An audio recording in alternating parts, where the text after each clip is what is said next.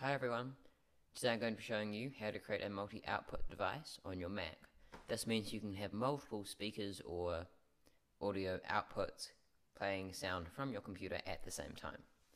So the first thing you're going to want to do is go to Audio MIDI Setup. This is normally in the Launchpad under Other, just there. So once we're in here, you'll see I've already got one, but I will get rid of this.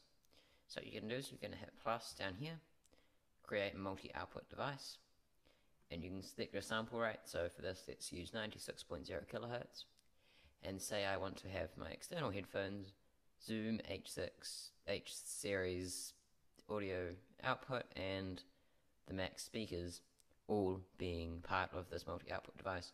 You can also have drift correction here. If the audio is slightly off from other things, it'll automatically correct that. You'll have your master device here as well, so that's the device that is the first main output. So then, perfect. We've created the device, we just go up here and select multi-output device, and boom, you'd be good to go.